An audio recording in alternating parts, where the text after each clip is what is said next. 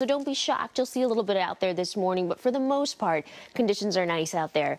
Quite a bit of cloud cover, though, to start the day. 62 in Van Nuys, Los Angeles. You're in the 50s to start off your Sunday. 61 in Hawthorne. Not by much, but we've started this cooling trend. Slightly cooler conditions. Tomorrow is when everything changes. We see a chance for some drizzle. We're also going to notice this, quite the drop in temperatures, and that drop in temperatures sticks with us throughout the week as well.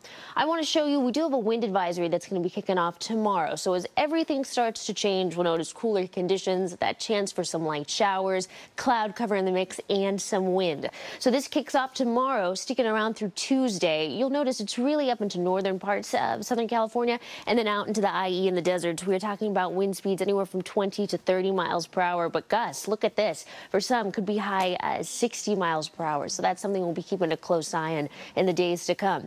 It's all thanks to this. So right now, we have this closed high pressure system just south of us. It is bringing in some of that cloud cover from what is now, it's been downgraded to Tropical Storm Christy. That's going to bring us some cloudier conditions as we head into the next couple days. But this trough of low pressure, it is going to roll on in tomorrow. Watch this, bringing us cooler conditions. Those cloudy skies we talked about, Los Angeles only making it to 68 degrees on Monday, and then those 60s stay with us for the rest of the week. And Tuesday, though, temperatures only making it to the 60s. There's a chance to see some light drizzle in the mix, cloudy skies, you get the picture. We start to warm up just a tad after that. So by Halloween, we are talking about sunny skies, but temperatures still cool. And then look at this, another chance to see some light showers as we head into next weekend. So we'll keep a close eye on that tomorrow. Then finally warming up as you head into the end of the week. With that, Irene and Jay, I'll toss it back to you guys.